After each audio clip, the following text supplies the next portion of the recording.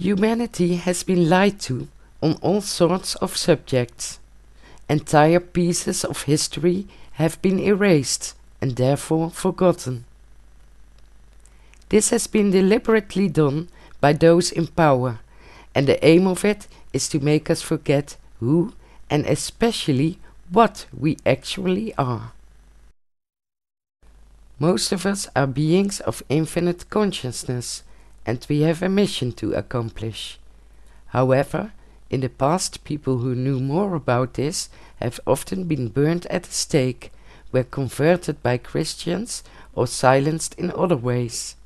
Censorship is still a powerful tool for those in power. Many people are aware of the fact that life is much more than what we imagine, and that there is much going on between heaven and earth. Awake people are also aware that we are currently living in a special time, and that there is a war going on that encompasses much more than a health crisis or climate problems. There is a war going on, the battlefield's in the mind, and the prize is the soul. So, just be careful. Be very careful. Thank you. There's something going on that affects the human existence for a very long time, and the core of it goes way back in history. It's becoming only currently more visible to people. But what's going on? What kind of war are we drawn into? Researching missing or withheld information takes an enormous amount of time. Old texts need to be read and investigated. Finds must be viewed. Interpretations should be made on the basis of findings and not be inferred from preconceived incorrect information. It is the needle in the haystack that sometimes has to be found in order to find out more and good information about our past. There are people who spend their days doing research and who share information about all kinds of facets of our history that we've been lied about. I'm also such a person, and my focus is directed on the religious heritage of the earth. In my case, that led to a large format book of 600 pages, and I'm currently working on a sequel. But I'm aware that not everyone likes to read, and I'm originally Dutch, so my reach is not wide. I would like to share information with people that speak other languages than the Dutch language, and who want to learn more about the ancient heritage left to us by our ancestors. That's why I decided to share my findings in this way, through a series with different episodes. I apologize in advance for grammatical errors I make in the English language. The information I want to share has to do with an ancient light religion that was known all over the earth. Those who were later followers of this religion clung to the past and still knew all about the infinite consciousness that people possess. They also knew how to contact their gods and how to work with the forces of nature. Their religion was very extensive, but has been wiped out. Some of their information was adopted by new religions, but many times in twisted forms. I want to shed some light on what these earthly ancestors had to tell us. I hope the knowledge of their ancient light awakens something in people. In addition, I will also in later episodes pay attention to the enemies of these ancient light teachings. These enemies are still active in manipulating and indoctrinating humanity to make people forget their origins. It is important to recognize these enemies. There's so much to tell about the ancient light religion of our ancestors that I hardly know where to start. Because some changing events can be traced back to a reset that took place on the Earth in the distant past, I decided in this episode to start with a piece of forgotten history that has to do with the Sun. This moment forms also a base for the conditions of our current existence. When we look at the Sun, we see a yellow fireball, and in history books it's told that many of our ancestors were sun worshippers. But that information is only partly correct, because the Sun looked very different in ancient times. Our pagan ancestors did not worship the yellow sun that we see every day. They regarded this yellow sun as a killer, who not only made the moon and stars disappear, but also caused people, animals and plants to die of hunger and thirst as a result of the heat. This yellow sun had become visible after a small elite group had initiated a reset, which changed the entire sky image. The fact that we now see a yellow sun has to do with this event in the past that can be called a Great Reset. It was a major catastrophe, causing the old sun to split, which resulted in a changed temperature on the Earth. After the catastrophe with the old sun, the sun seemed to have changed its color, because the yellow sun showed itself, and the Earth became extremely hot. Many old peoples therefore began to associate that new sun with a lot of negativity. The Codex Chimalpopoca, one of the sacred books of the Mexican Toltecs, describes a destruction on Earth in which a sun played a key role. They tell that the sun showered the planet with a fire that was so violent that even stones boiled. The whole sun was on fire and destroyed during this event a big part of humanity. The Toltecs said only those who could flee to the sea were spared. Especially in the Polynesian culture, many similar stories can be found about this catastrophe that clarify that the sky image completely changed.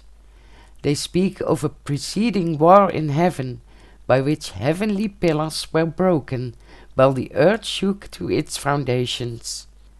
As a result, the sun and stars moved differently, planets changed their course, and the great harmony of nature was disrupted.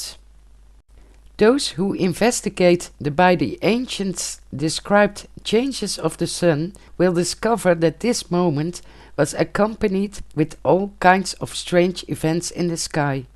Many of these peoples knew that the sun looked before that time very different and talk about a yellow sun that became the new sun. The Polynesians say that this new sun needed time to find balance. In Tahiti is said that this new sun shot through the sky so super fast that fruit could not ripen and woven mats had no time to dry. Legends of virtually all inhabitants of the tropical islands of the Pacific tell that the days were suddenly very short after this event. The sun seems to have found balance, but it still affects us as well in a negative way. Solar storms are an example of this, because they can completely obscure the Earth, resulting in magnetic disturbances. In 1859 there was a solar storm as powerful as 10 billion detonated atomic bombs. It resulted in a shower of electrically charged particles with magnetic disturbances in a way that telegraphs in America and Europe caught fire. In 1972, a solar flare destroyed several telephone lines in the United States. and in 1989 there was a blackout in Canada due to a solar storm. Sometimes the sun contains also gaping sunholes. NASA reported on this in 2017. The hole was 40 Earths wide and was characterized by radioactive solar winds. According to scientists, disasters such as plagues and rebellions have occurred every time after such holes were visible in the past. The tragedy during 9/11 is an example of this. Russian researchers discovered a correlation between solar flares and people's moods. These are peak moments when our pineal gland is negatively affected. People become anxious and depressed because of this, and these are periods when even more suicides are committed. The sun can therefore still cause quite a few inconveniences, and people clearly had a lot of trouble with that in the past. In Polynesian lore, it is reported that the son of their lunar mother goddess attempted to capture the altered sun and that he succeeded to link it to the movements of the moon. In this way, he protected his lunar mother. She then climbed to the moon to secure seasons and resources. I will speak about this lunar mother and her son in detail in a subsequent episode. They are both members of the ancient religion of light and have been known all over the earth. Interesting about these stories is the information that after the changes in the sky, the moon suddenly appeared, and that an important function was assigned to it. Indigenous peoples, such as the Puchikwa of the Andaman Islands in India, said that the moon was a gift given by a pair of gods from the light world, who lived in a place where it was always pleasant. The Puchikwa felt a deep connection with the moon, as did all worshippers of the ancient light, and they hoped that they would end up in that world of light after death. If we are to believe scientists, the moon is millions of years old, but it clearly moved into a different orbit after the catastrophe. At least the moon was invisible for a while, because the Acadians and Native Americans said that there was during a moment in time no moon at all for a while.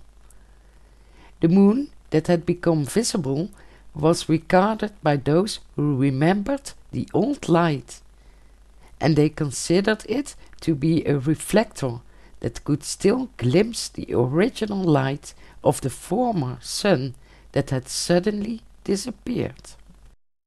The changed sun had a lot of effect on earthly religions, because in newly formed religions people began to worship that new yellow sun. Old gods connected to the older sun were transformed by these worshippers into new gods that belonged to the new yellow sun. Followers of these new religions became active in worshipping the new yellow sun that still shows itself during the day.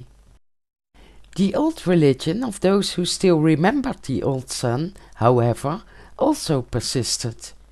Its worshippers paid special attention to the moon and were active at night. The moon has therefore remained an extremely sacred object for this group since ancient times. Those who remained faithful to the older religion kept their eyes on the moon as the interpreter of the former disappeared sun.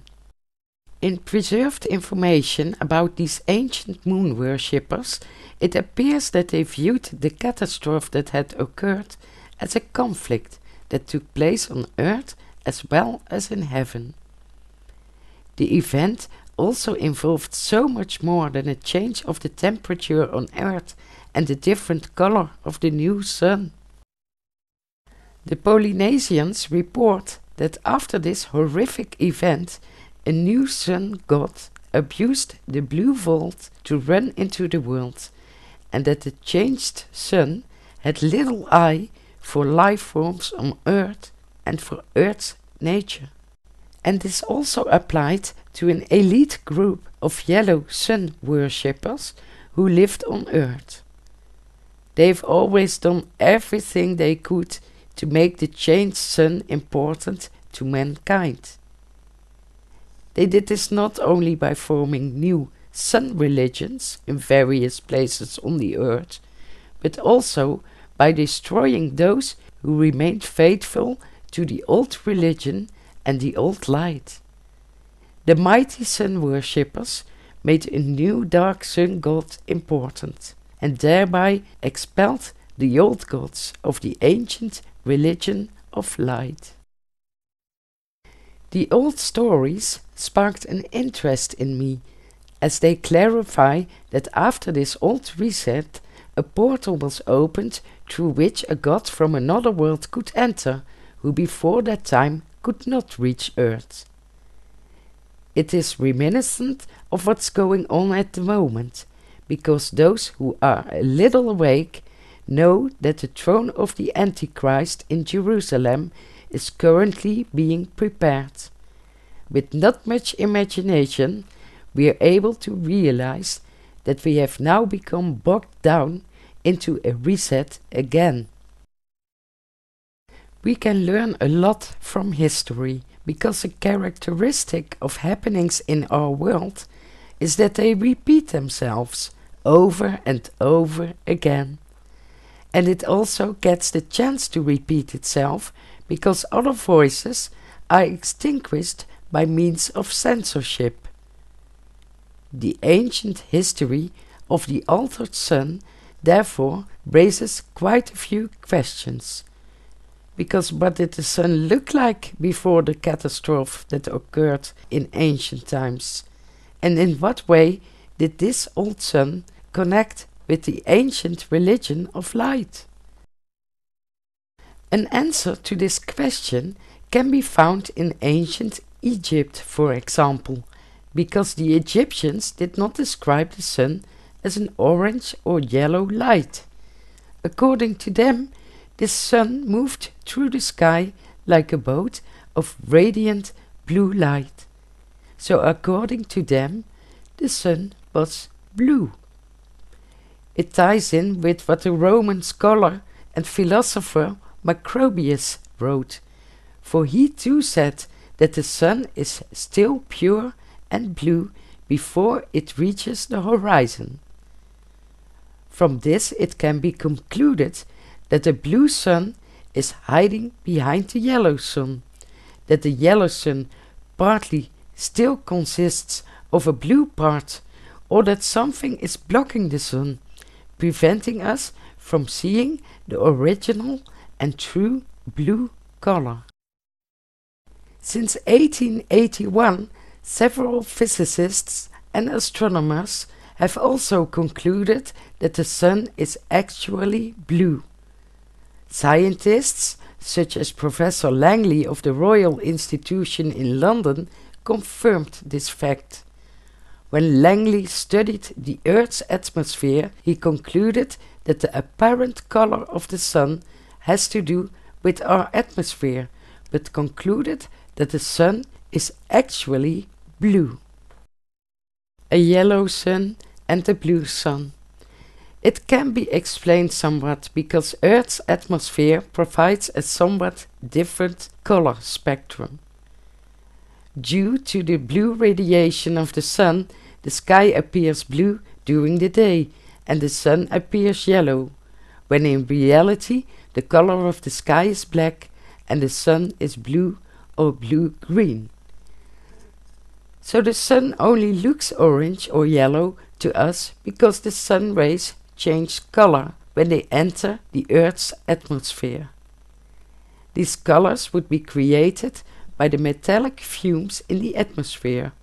Because of the two colors mentioned, it is somewhat reminiscent of a burning gas burner with flames that can also take on the colors blue and yellow. but this all clarifies that something in the atmosphere changed, and that because of that the sun could no longer show itself as a blue sphere. The French physicist Louis Houellebecq, a professor at the Faculty of Marseille, provided a simple explanation in a popular scientific publication during his time. In it he told more about how we perceive the sun. He wrote that all daylight comes to us through the sun and that it reaches us in two ways. One form is direct light that forms the sun rays, and the other form consists of everything that withdraws from this direct radiation and in which the blue predominates. According to Houellebecq, the blue of the sky is stolen from the sun itself and shows the true color of this star. He said we could see the blue color of the sun if we were able to rise up to 100 kilometers above the diffusing layers. And this has been confirmed by astronauts, who have been able to see the sun in a different way than we do, for they have also reported that the sun is blue. In the Sahara, the sun sometimes even shows itself as a blue ball, and that is also sometimes the case in China. These belated publications teach us that the sun is actually blue, but it remains astonishing that Egyptian priests already knew this and that they were absolutely right. So people who think that the ancient Egyptians revered the yellow sun are wrong. They worshipped the blue sun and a light blue-colored chief god as the interpreter of this hidden sun. This god had help from a whole range of gods and goddesses, usually depicted in blue or white. The blue sun was regarded by the ancient Egyptians as the life giver, which, like the blue and white of the Nile, is believed to be the source of all life. Their original gods are all descended from the moment before the catastrophe happened, and are all connected to the time when the previously blue sun shone the earth. The most venerable god of light, invariably shown in blue, was only worshipped when the yellow sun had set, and thus was no longer visible. It was simply a custom to perform rituals for the blue sun after the yellow sun disappeared. Rites for this all-encompassing blue power were always performed at night, when the light of that hidden sun could still reach the earth through the moon. Of course, new religions also arose in Egypt, in which the yellow sun was made important. That happened all over the world. But traditionally, in Egypt, the yellow sun was not important at all. It was the old light that was revered, and that was the blue light that still could only show itself a bit when it got dark. For that reason, during the ancient initiations in Egypt, every religious initiate was slowly prepared to make a connection with this ancient blue light. The Egyptian blue sun worshippers had much in common with Western pagan moon worshippers, who also knew that only the moon still receives the true light of the old color of the sun and is able to reflect it. These pagans also knew that human consciousness grew by making contact with this blue power source through the moon. Those who did not want to let go the old religion of light have therefore continued to worship the moon. An origin of the religion surrounding the blue sun can be found in the sunken continent of Atlantis, of which Egypt was a colony. the most exalted concept of the main god of the ancient Egyptians, that light blue hidden sun, clearly recalls an ancient religion which was already known before the disappearance of Atlantis. It was a source of power that reminded people of good times when people and animals lived still on an equal footing and everyone had a direct contact with the gods.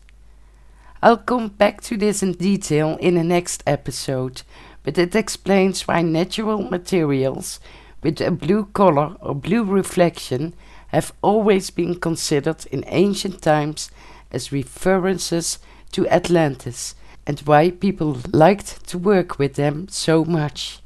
Different type of blue stones functioned as transmitters to make contact with the gods of the blue light. Blue remained for a long time the color that was connected to the ancient Atlantis, and the color made people remember the energy of a divine force that I choose to call the Absolute. Blue always referred to the much-loved place that had gone down so brutally when the blue sun changed. The color functioned as a reminder of a time when it was still very pleasant to live on Earth. There are all kinds of ancient cultures that still remember the existence of the blue sun well, and a remarkable amount of information about it has been preserved by the Native Americans. For example, the Thompson River Indians tell how a boy gave a blue jade blanket to the sun so that it was still able to show beautiful blue tones at sunset. Several Indian tribes also know a lot about a period in which people lived in the center of what they called the blue. It was a time when animals still had a voice and communicated freely.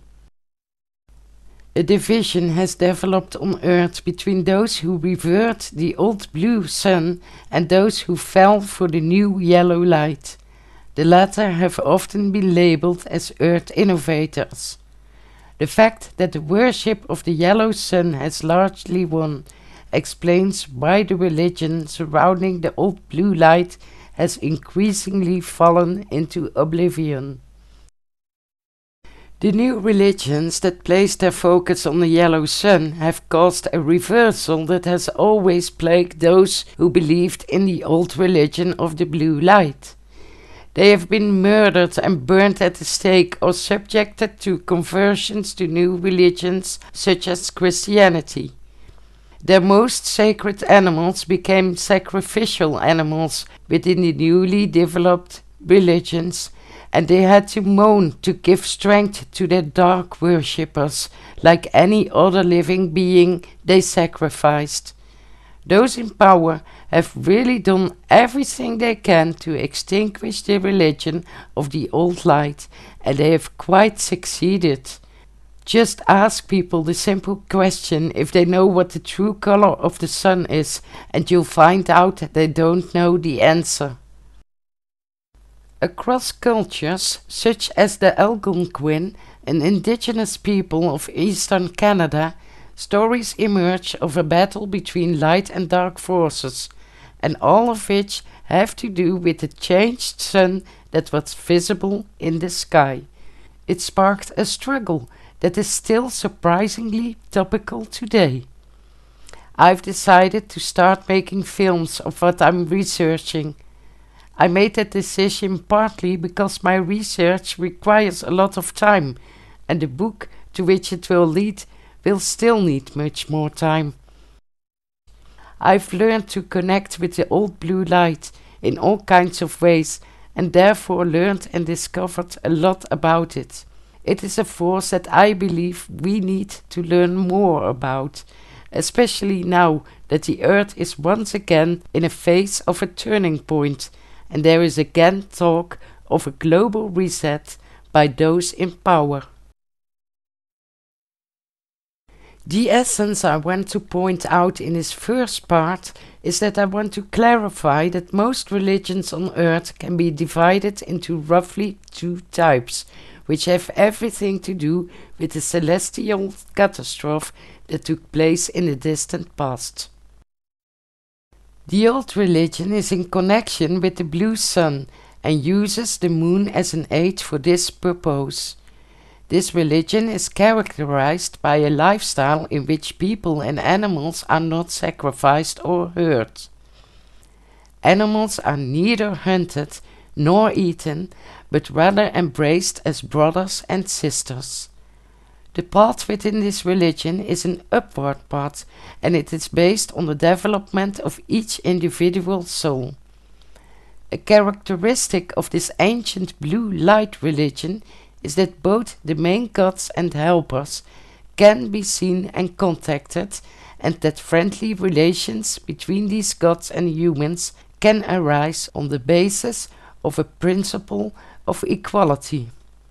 Revelations provided by these gods and entities, among others, are personal and depend on the stages of the individual follower. The entities known within this religion are not saints, but helpers. They often show themselves with a moon circle or blue sun on or behind their heads. The knowledge disseminated within this religion is evolving, and bound texts are not compulsively held to.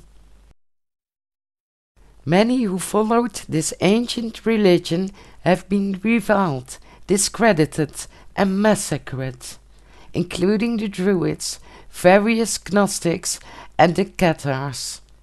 Yet there are still groups that know this religion, such as various Indian tribes and many Polynesians and Maori. Many of their gods are equivalents to each other, and I will tell you more about them in the future. In addition, several pagan groups are still active in the practice of this old religion, although they have often become victims of interference, so that what is practiced is not always so pure. Pagan ancestors left us all kinds of tangible signs and objects to help us to get to know more about this religion, but many of those excavated objects which have been found all over the earth have been discarded by historians and not well researched. The opposite religion, crafted on the yellow sun, has often been labeled in history books as that of innovators.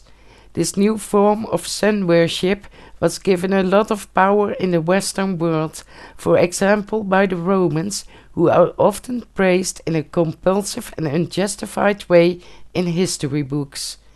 The basic religion of the yellow sun is characterized by worship of the sun as a heavenly yellow light and as a heavenly representative. Within the religions that grew out of this, sacrifices have been the order of the day, and many animals are still sacrificed to serve the god that is at the basis of this form of sun worship.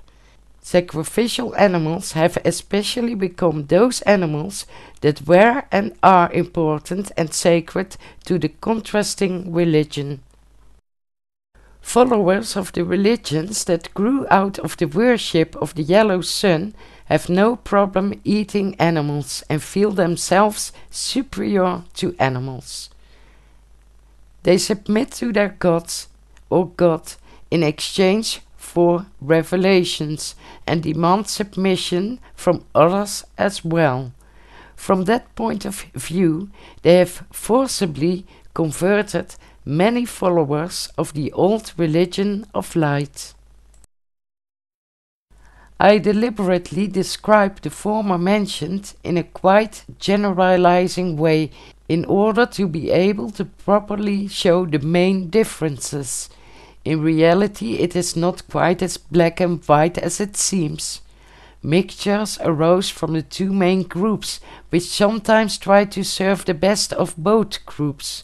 An example of this are the Manichaeans, who were considered Christian heretics in the Middle Ages. Manichaeism is the name of a Gnostic religion that grew out of the ideas of Mani. Manichaeans believed in Jesus, but also believed that demonic forces imprison a core within humans that prevents them from returning to the divine world. Manichaeans set themselves the goal of serving good as much as possible by liberating everything from darkness. They therefore lived a vegetarian life and believed that anyone who hurt a person or animal injured the light and thereby automatically let the darkness grow. Mixtures of the two different religions also sometimes led to confusion, which was precisely the intention from the point of view of those in power, who made the worship of the yellow sun important. Several saints from the new sun religions have been adopted directly from the ancient pagans that worshipped the blue sun and the moon. Their old blue gods have sometimes been transformed into solar variants that no longer resemble the much older versions. The god Osiris is an example of it, and information about him shows clearly how incorrect interpretations arise. Whoever writes something about Osiris will first have to investigate whether it concerns the old or renewed Osiris. In other words, it is necessary to distinguish if the Osiris written about mainly has to do with the moon and the blue light, or with the Osiris that was changed and drawn to the yellow sun by the new sun worshippers. Usually, such in-depth research is not done, and this results in all sorts of ambiguities. There are also saints who have been directly adopted by leaders that created foundations for the new sun religion. Archangel Michael is an example of this. He was a unifying force within paganism and the son of the moon goddess. He was directly adopted and maintained within new formed religions because he was so loved and therefore difficult to eradicate. Michael has kept his blue glow. And then there are also variants of religious key figures who have become two different characters. The Jesus venerated by ancient Gnostics and the later Cathars was very different than the Jesus Catholicism preaches about.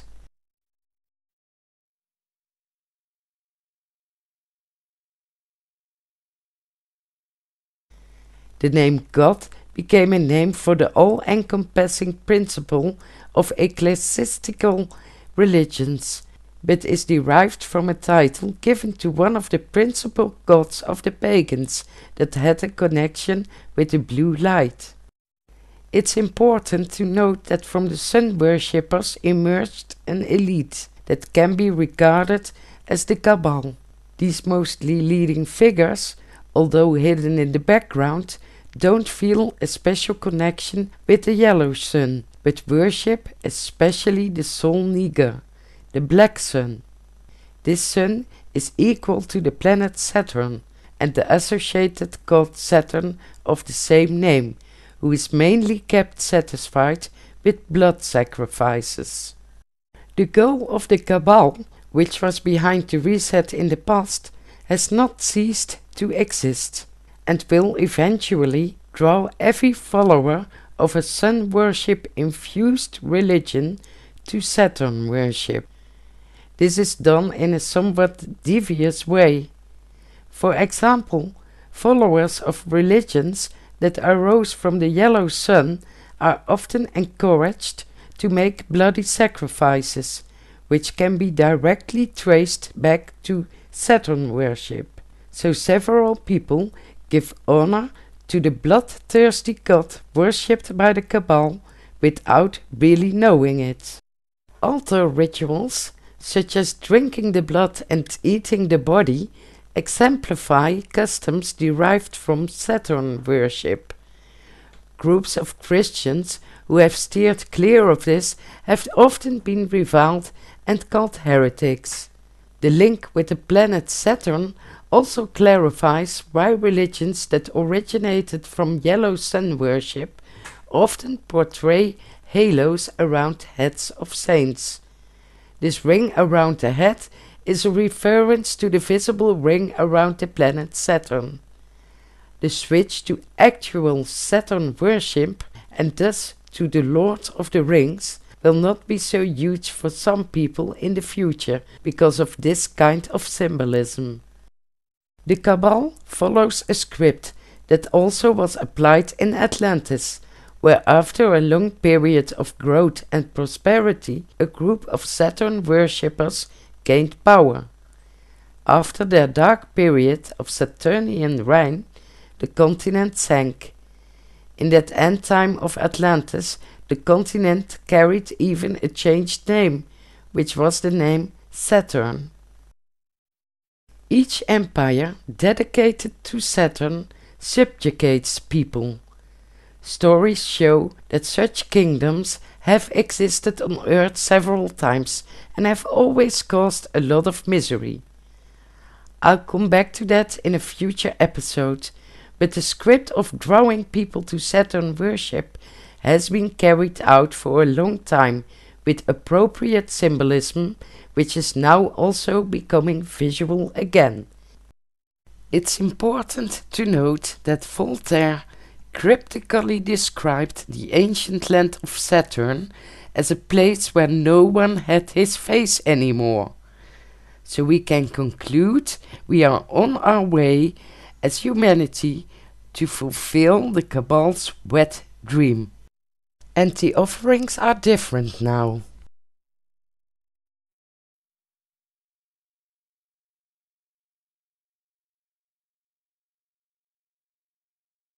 Solar flares of the yellow sun affect the pineal gland in a negative way, but the gland is currently being affected even more negatively.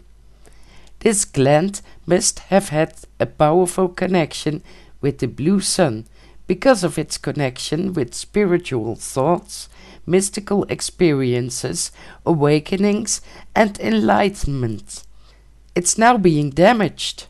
If you take a look at the two main energetic forces that are active in the world, you will see an old white light force, which is connected to a hidden blue sun, the moon, and the planet, about which I will also explain more in a later episode. Opposite to this is a dark cabal that draws people to Saturn worship with a black sun. They use the light of the yellow sun to lure people into misery. That the Cabal is not happy with the existence of the moon is clear from the fact that in the last century it was investigated whether it was possible to destroy the moon. In 2020 it was revealed that in the 1960s there was a plan to detonate a nuclear bomb on the moon. In the last century, however, it was also discovered that the moon was not so easy to destroy. Whenever collisions are triggered on the moon, this leads to an hours-long shaking moon that rings like a gong. That seems to be the reason why the Cabal is now targeting the sun, just as was done in the ancient Atlantis. Keep in mind that our moon acts as a reflector, if we believe the ancient texts, and that it is described as a gift from the light force. By removing that reflector of the blue sun, we will enter a realm of darkness. Because they are unable to destroy the moon, they are now trying to manipulate the sun, so that the moon's reflective function may also disappear. Those in power currently intend to combine their desired great reset with a new change of the sun. They want to obscure and blacken the yellow sun, so that it will look just like the black sun they worship. If that plan succeeds, the perfection of their Saturnian empire will be complete, and during the actual change another similar evil deity will be able to show itself in the world that currently has no access to us. The celestial vault will again be abused and the portal will be opened again for a destructive force that will be connected to the new sun. Both this power and the then changed sun will not reveal good paths for mankind. This deity, also called the Antichrist or the King of Kings, will be an emissary from Saturn according to my research. At the top of the religion, which focuses itself on the worship of both Saturn and the yellow sun, are descendants of bloodlines from those who destroyed Atlantis and the former blue sun. These descendants operate in the shadows, and for them the black sun has always remained an important symbol, especially at times when large groups of people have been massacred. An example of this is the black sun depicted in the German castle Wewelsburg. During the Nazi regime, between 1933 and 1945, Wewelsburg Castle served as a training center and meeting place for the SS. Many descendants of the Nazi regime from that time are currently active in politics. They now place again stamps worldwide on the earth, which are also a repetition of history. Those who have kept too little light in them, or sold their souls to the black sun, now fall for the repeated scripts and kneel and bend for this Saturnian form of leadership.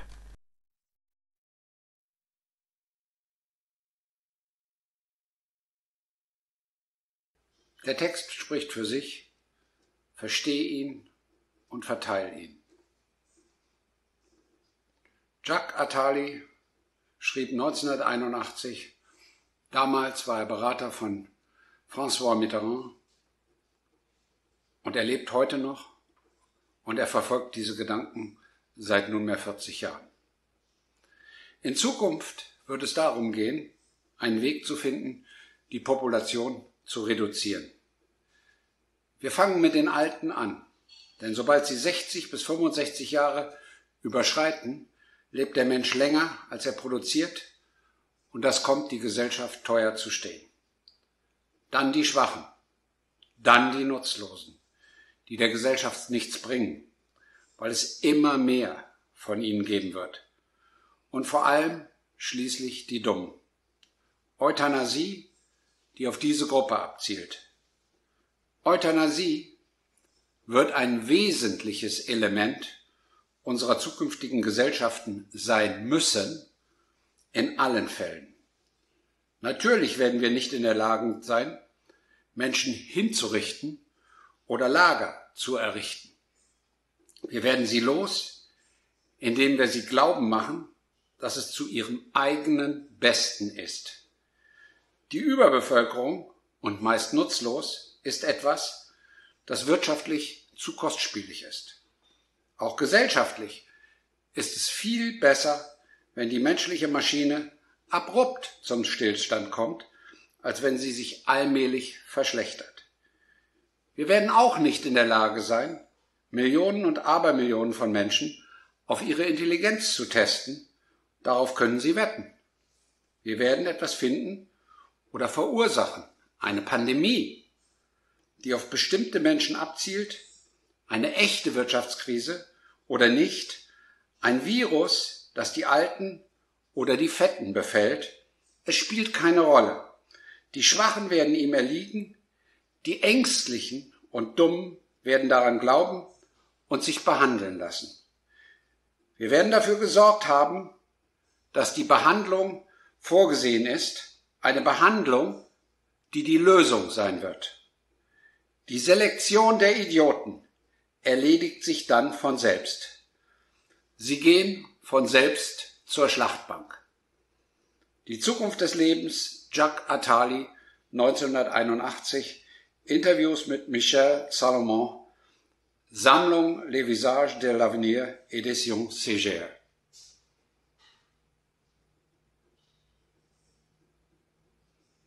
Jetzt ist es an dir, nachzudenken. Jetzt ist es an dir, diese Information weiter zu verteilen Und jetzt ist es an dir, zu verstehen, was für dich die richtige Entscheidung ist. Dein Klaus von Grenzenlos Leben. Those who still carry the light within them know that we now have the opportunity to turn the tide of the earth, and they don't submit themselves to the dark rulers. They protect their pineal gland from damage and know that this tiny organ offers help to find the way to the real and, in my opinion, old blue light.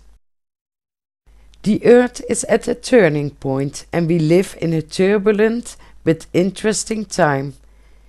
It is a period that can be compared to a personal weighing moment, because at this moment every individual is forced to make choices and thus needs to show to which group he or she belongs.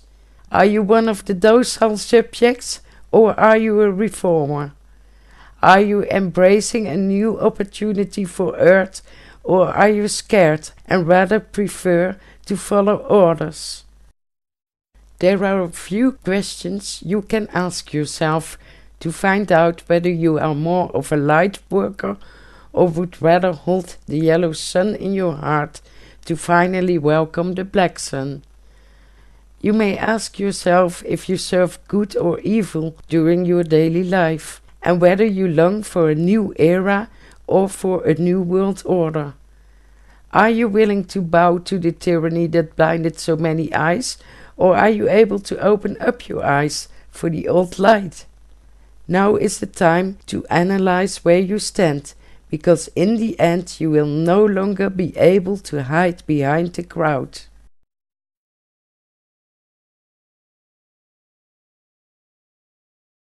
I intend to reveal a lot of forgotten and wiped out information.